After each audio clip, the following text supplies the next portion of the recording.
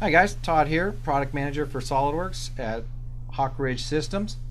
Wanted to go over a great new enhancement to the sketching environment in SolidWorks 2014.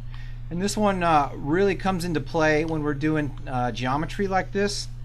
Kind of free form, very smooth contour type geometry based on curves and splines. This is a footbed for a stand-up ATV that you may have seen on our website or the SolidWorks website.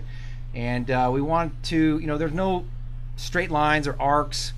It's hard to put dimensions on this kind of geometry. So what we usually use is some type of photography or digital concept art that we can then use as a guideline for these more free-form type shapes. So we do that with the sketch picture tool, which has been around for a while. And let's just go to feel this pain one more time before we move on to 2014. Let's turn off this great new tool and let's just see how it was done in the old days. So we have our true sketch construction geometry here with some known dimensions that I need to hit. And now the sketch picture comes in without any scale information, so it's up to me to get it located correctly and then change the size. And then once I think I get the size the way I like it, well, now the position's wrong, and then I get to move it up again. And as designers, we're perfectionists, so we tend to probably take way too long, way too many passes at this to get it just right, but we can't resist. It's who we are. Okay, and so we're close, and then even now I can still see that in the scanner bed they probably put it in crooked. So now I need to try to guess, I don't know, maybe 1 degree, rotate it up, nope, too much. Okay, I don't know, 0.7. As you can see, it just takes a little bit too much, too many iterations to get this thing exactly right. So we're going to show how we can make that a lot easier now in 2014. So we'll get rid of that one and we'll bring in it again. And this time we are going to use this great new feature called the Sketch Picture Scale tool.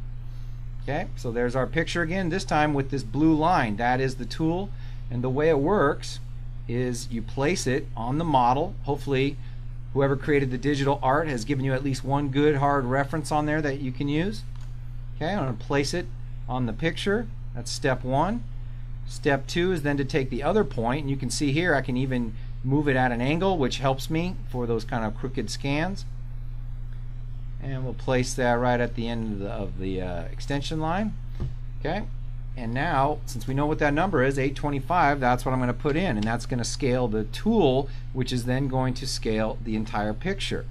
So now the picture is the right size, and now it's just as easy as placing it. I can even use this tool here, place that right on the end there. And this is really nice. Again, instead of trying to guess an angle, I can grab this and I can just tilt the picture up with the other end. You can clearly see, yep, that looks good, and we're done. Much less work, much less tedious, and even more precise.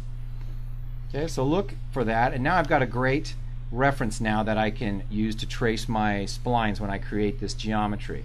So look for that in SolidWorks 2014, especially those of you doing complex geometry, consumer product type things, where you have these free-form shapes.